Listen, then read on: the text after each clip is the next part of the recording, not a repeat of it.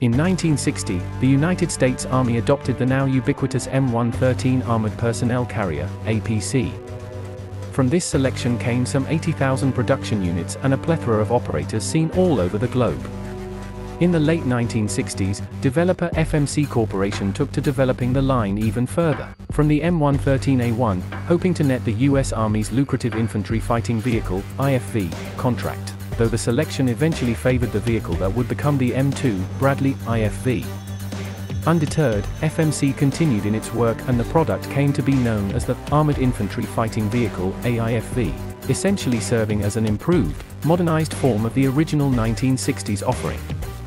The vehicle then found operators from Bahrain to the United Arab Emirates, UAE, with several thousand having been produced to date, including 2,249 licensed local examples from Turkey alone. With some modifications to suit its army need, the Turkish AIFV emerged as the FNSS ACV-15, Armored Combat Vehicle, 15. FNSS Defense Systems has been its manufacturer with production having run since 1992. The ACV-15 is a 15-ton range-tracked vehicle with a multi-role attitude as it can serve in the APC role, or IFV role with equal effectiveness in Turkish Army doctrine.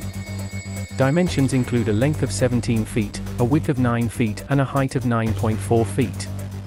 The standard operating crew is 3, driver, commander, and gunner, with seating for 8 combat-ready infantry in the passenger compartment.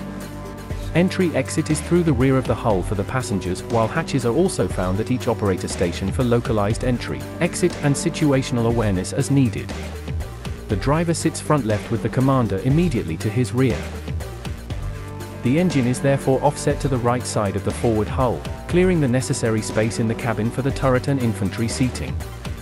The vehicle is protected up to heavy-caliber small arms in the 14.5mm projectile range and under.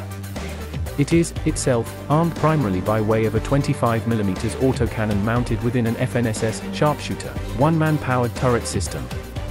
Additionally, various other powered turrets can be sat into the turret ring to suit customer requirements.